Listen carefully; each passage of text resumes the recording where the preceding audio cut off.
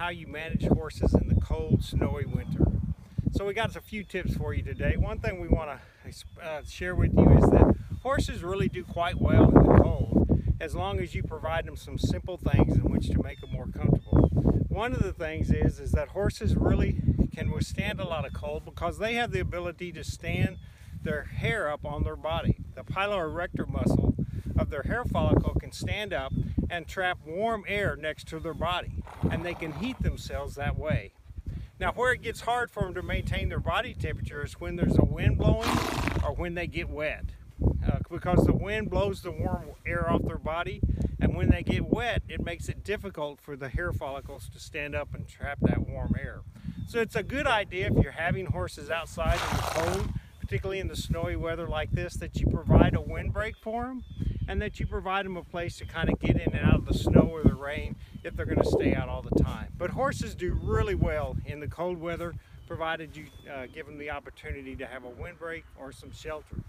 Another thing to do with them is to make sure that they have adequate amount of hay or roughage in which to consume during that time, because their heat of fermentation in their hind gut will increase their body temperature and help them maintain their body temperature during this time. And you can either use square bales to feed them that hay, or you can feed them round bales out in the field.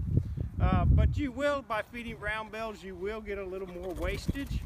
You can use a round bale feeder to minimize that wastage. But you know, any type of hay out there, increase the amount of roughage will help them out quite a bit during this winter time. So Ashley, what about other things we might want to think about during this cold time?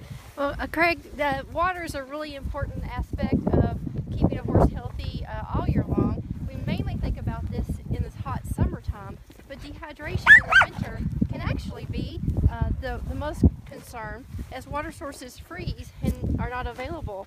So we want to be sure and check all of our water sources.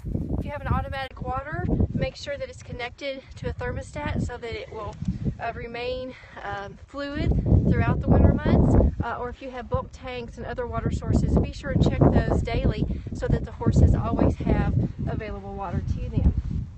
We want to thank you for joining us for this episode of The Witty Horse, where we love sharing real experiences about horses. Join us at wittyhorse.com.